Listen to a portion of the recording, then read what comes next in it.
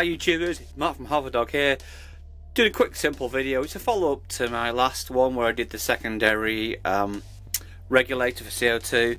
So what we're doing today is, by the way, sorry for the camera angle, it's really hard to film where I am. So remember this?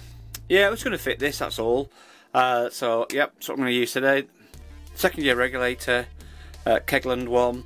I've got my old pipe cutter, couple of screws, you know, dead easy just to screw this on, even though it's got 3 screw holes, not quite sure why. Yeah, if you know what that bottom one is, tell me, because it's a lot thinner.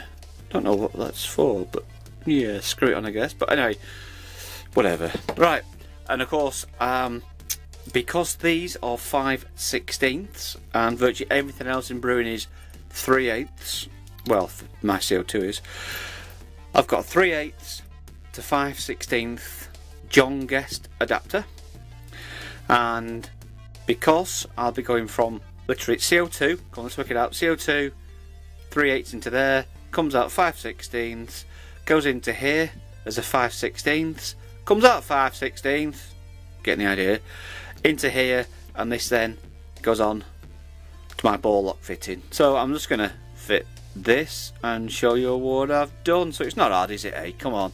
Boring video, but yeah. So today, simple tools, going to just use a screwdriver. I've got a couple of self tapping screws and this just to tweak up that that fitting onto my ball locks. Now these, you can do them hand tight. I like to just give them a fraction of a turn just to make sure they're on. Do not tighten these up too tight, you will end up cracking them. And also in the shed today it's 2 degrees centigrade, so yes, it's cold. I'm also joined by the brew cat Boris, who's in a box. It's a cat, he likes boxes. So I'll crack on with this.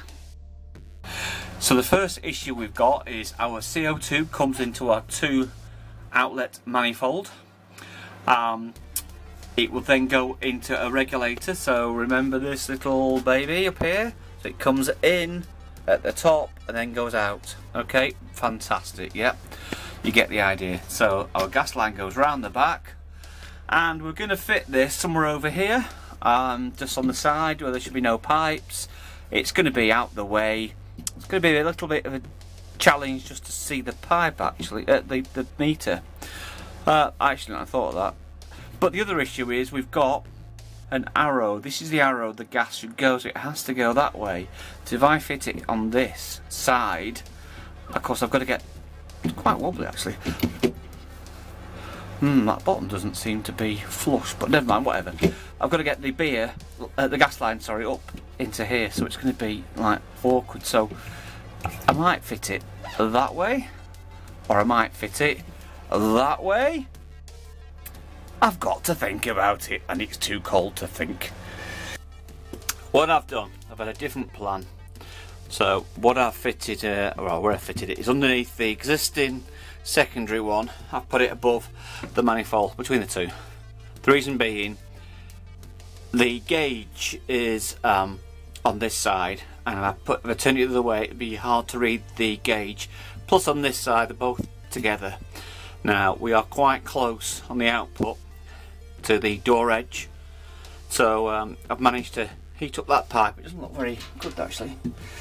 Oh well, it must have moved slightly. So I've been trying to make it so it's 90 degrees out of here, otherwise you can get leaks.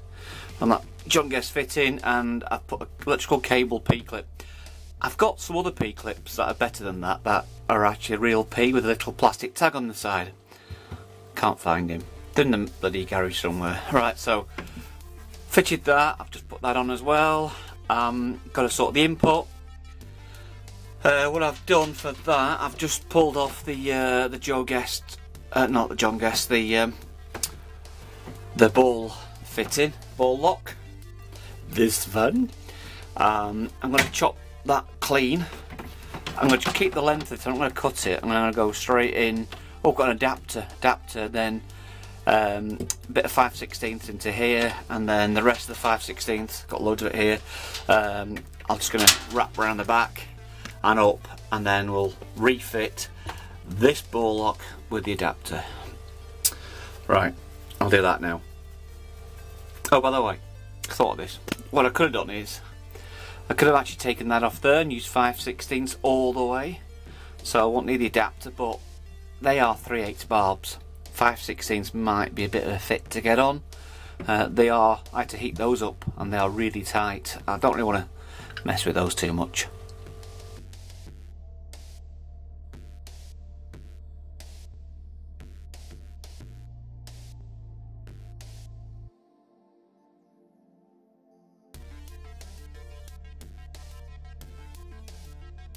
So moving on, it's really short, but there's a let's take that out.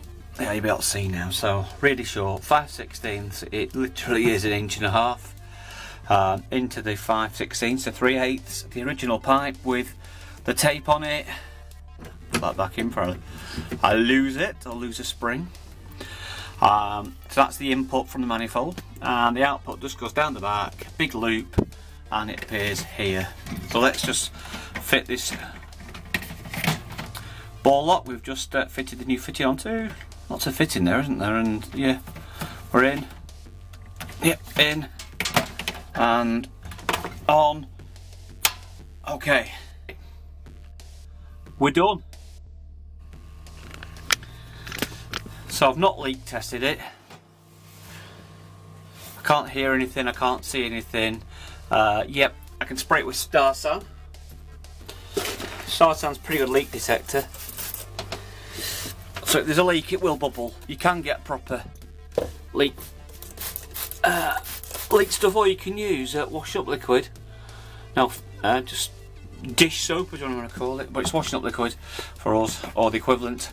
And put a bit of water on it. Well, I can't see it bubbling.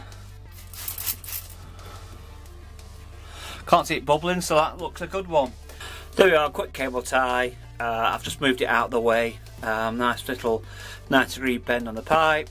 So all good. Secondary regulator fitted and working. So I better sign off here. This is Mark from Vblog78 signing off. And as always, stay thirsty.